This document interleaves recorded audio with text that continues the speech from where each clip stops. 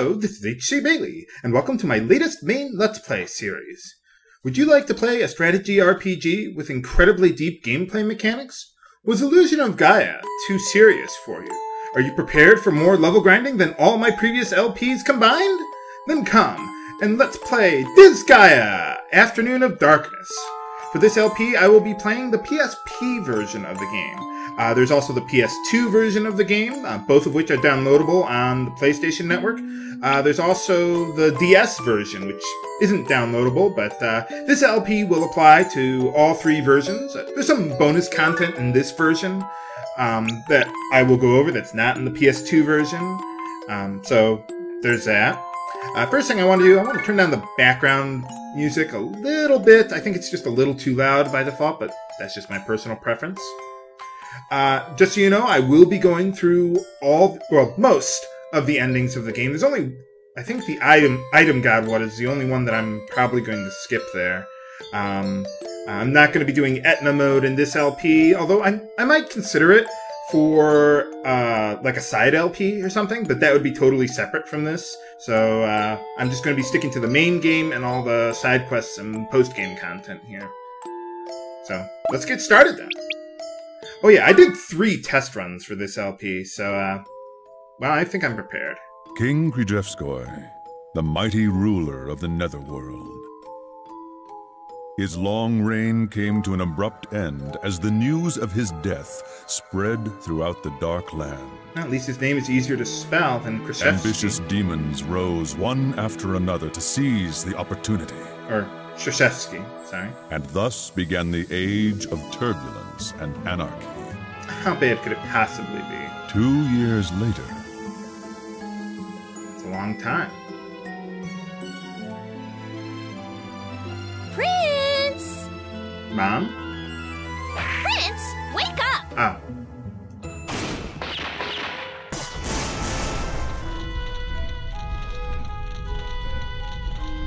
This brat just won't wake up.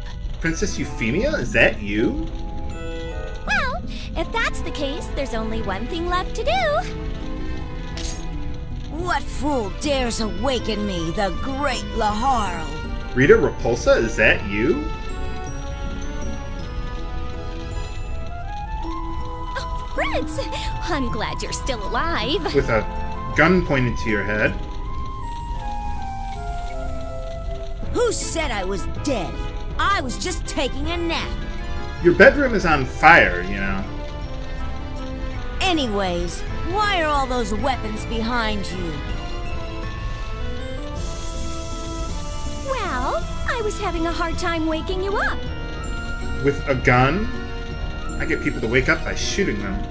Are you sure you weren't trying to kill me instead? No! I mean, yes. I just wanted to wake you up. Whatever. So, what is it? You better have a good reason for waking me up. Well, your room's on fire. That would be a pretty good reason. Oh, yeah! Big news! Your father, King Krzyzewski, has died!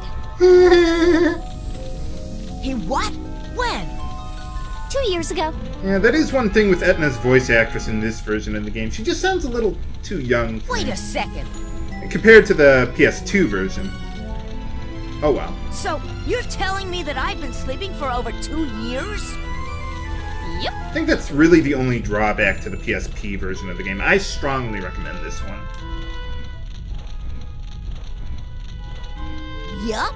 Why didn't you wake me up earlier? Excuse me, but what do you think I've been doing all this time? Trying to put out the fire? The Netherworld has gone to hell while you were sleeping. It's not my fault if some other demon steals the title of Overlord. Isn't that kind of saying, like, hell has gone to hell since you were sleeping? I mean, huh? What? Have they forgotten whose title they're trying to steal? Immature brat? How bold of them! I shall show no mercy, for I am Laharl, the rightful heir to the throne! Ha ha ha ha! I love his laugh. Your humble vassal Etna will accompany you. Yay! More party members! So we've got Laharl and Etna. Episode 1, Prince of the Netherworld. And our goal is to, well, I guess become the Overlord or something, so... Oh, they put the fire out. That's nice. Okay, well, let's take a look around our castle here. First things first, you see the throne here? Go behind here, and there's a switch. Let's try it. Huh. That didn't seem to do anything. But you want to make sure you do that, viewers. Let's see. Level 350? Whoa! How high do you get leveled in this game? 1,000? Nuts. What, they just left this castle lying around? Or... One nice thing about this version of the game is it's almost identical to the PlayStation 2 version of the game as far as quality goes. The DS version, well, obviously they had to scale it down. I mean, it's still, the gameplay is all mostly identical. But, you're just being paranoid, Laharl.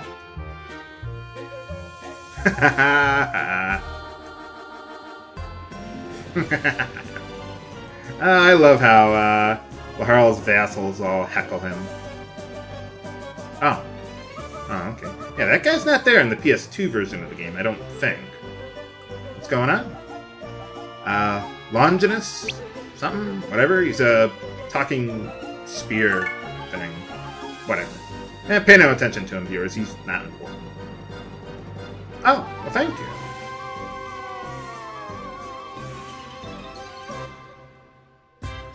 Yeah, that's probably true. What's going on?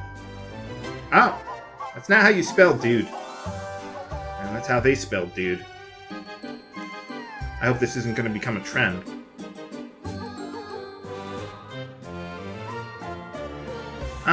Yeah, I suppose after a couple years. Sounds like a plan. Well, let's take a look around. Let's get to the main area of the castle, or the main hub, where pretty much everything happens. They got shops there, they got a hospital, works like an inn. And right now we only have Laharl and Etna, but you could get monsters in the game if you wanted to. I'm not going to be using any monsters in this LP, but you can if you want. Monsters really aren't that good. Now let's see, we got this skull here. Press that. Okay, now once you've pressed the two switches there, I'm going to go down here. Remember that breeze? Prince, I'm going to the bathroom, okay? And this will open up. Etna's, I don't know, a secret chamber. Yeah, that works.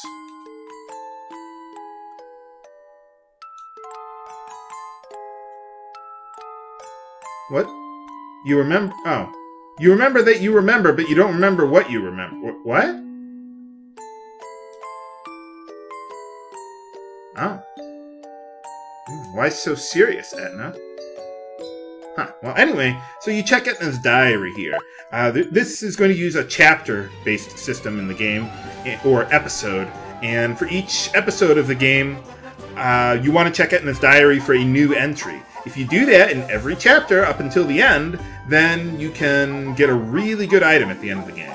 So, okay, so first things first, let's see, we want to check out some new weapons. So, I'm just going to skim through this. Yeah, I'll talk about weapon mastery in a moment. Okay, let me give you my money. Thank you. Okay, so we got weapons here. You buy them and they have stats on them. Press the square button. No. The square button. And you can see what are called specialists. And what they do is they boost certain stats of the weapon. Like marksman boosts hit. You see where it says 3 hit, 3 marksman? We don't want that though. Let's see what else they got. I want to get a common axe also. Okay, they don't have the specialists I want. But anyway, if they don't have the weapons you want, just leave the shop, come back in, and they'll have more stuff, or new stuff. So, like Gladiator is another one that boosts the attack stat of the weapon. There's a couple other ones that are pretty good. One of them is Statistician, which boosts experience gains, and Arms Master, which boosts weapon growth, and that is really good. I strongly recommend buying all your weapons with Arms Masters. So let me see if I can find them. If not, well, then I'll get it off screen. But, there we go, Arms Masters. Ooh, that's really good. Gladiators and Arms Masters. You want to boost your weapon growth so you can learn new abilities and such faster. So we want to buy one of those. And I also want to get a common axe for Etna there. Ah, there we go. I don't have to do any editing or anything. So yeah, just keep on doing that over and over and over again until you get your Arms Masters. Usually it won't take too long. So let's give the better weapon to Laharl there. So you see it boosts his attack there a bit. And I want to give an axe to Etna. The reason why I like axes on Etna is because storyline characters get innate abilities, unlike generic job classes, and Etna gets some ranged attacks, while axe wielders, they don't get any ranged attacks. So it's a good combination for her, unlike spears. I will give spears to someone else eventually. So, okay, well, one thing I want to show you guys, the weapon growth. You see where it says there's all those different weapon types in the middle there, and on the right it says A, B, C, and so on. That determines your weapon growth. So like A would be a high rank of growth, B is slightly less, C is slightly less than that. So basically, you can equip any weapon you want, but you pretty much want to stick to weapons where you have the best growth. So like Laharl could use swords, or axes, or spears, or fists, or bows with really good growth. Etna pretty much has spears and axes. I like using axes for her. That's just my personal preference. There's a whole lot of other stuff going on here that I'm just not going to get into today. I don't want to overwhelm you guys with too much information, but that'll get you started there. So yeah, make sure to buy the sword, the sword that I got, and the common axe there. We don't have enough money to buy 2 of the best weapons there. Let's see. Okay, so we got some people over here, but we can't do anything with them. That's Planar, something like that. You can recruit her in the DS version of the game, but I can't do that myself. So, oh, yeah, you can save your game and all that jazz, but well, I don't want to do that right now. So, yeah, this is the only place where you can save. You can't save mid-battle, so to speak. So, she's a dimensional gatekeeper. This is how you're going to get from battle to battle. There is no, like, world map or anything like that. So you just talk to her, you select where you want to go. Let's check out the tutorial map and battle basics. If you want to skip the cutscenes, you could just press the triangle button, but, well, I want to go through all this stuff, so let's do that. Now then, time for a little warm-up. I feel a little rusty. Ah, Prince, we've got company. How convenient. I like how in the PS2 version, Etna, her voice actress says, "How convenient!" I just like her mannerisms better. Stray demons, huh? Those are demons? Allow me, Prince. You may be a little out of practice after your long slumber. Don't worry, I came prepared. Come on, Prinny Squad! Or is that like a cheerleader squad or something? Get your butts out here! Now! Whoa! Don't get all bent out of shape. So, Prince, what do you think of this Prinny Squad I hired? you hired penguins to help us defeat these guys. They're my loyal servants. They'll do anything I say. Penguins? Are you sure about that?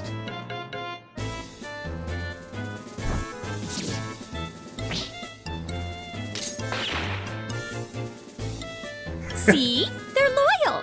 Yeah, if I shoot them enough. Does it make sense to beat up your allies before a battle? Anyways, I think we've made those demons wait long enough already. No, they're just taking a coffee break.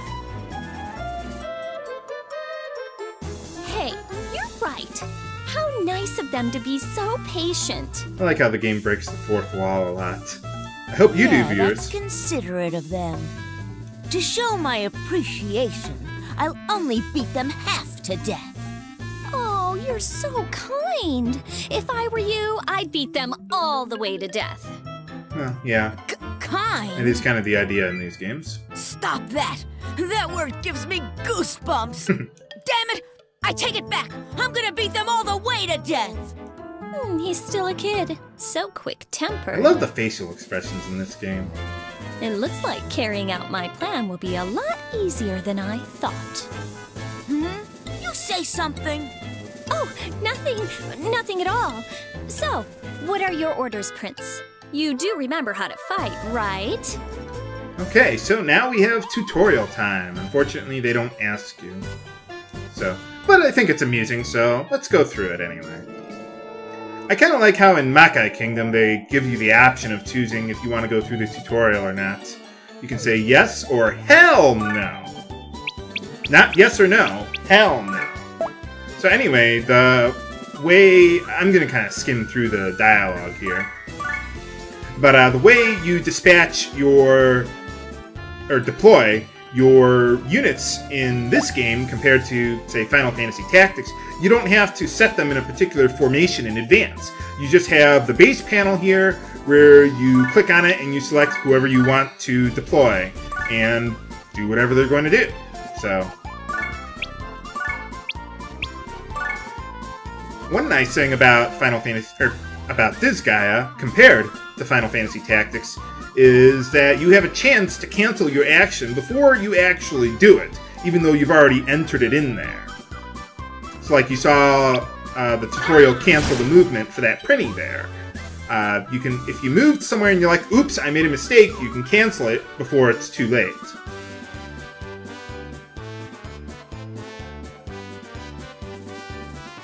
So yeah, once you've executed stuff, you can't really do a whole lot about it. So, end the turn there, and then the bad guys take their turn. Unlike Final Fantasy Tactics, both sides take their turn all at once. Like, I take my turn, everyone on my team takes their turn, then everyone on the enemy takes their turn. It's not one character at a time, like Final Fantasy Tactics. Yeah, dumbass. I like how they have a little bit of bickering in the tutorials. And hell is the currency of the game, just so you know. Oh, okay, I guess dispatch and deploy work both in the same way in this case.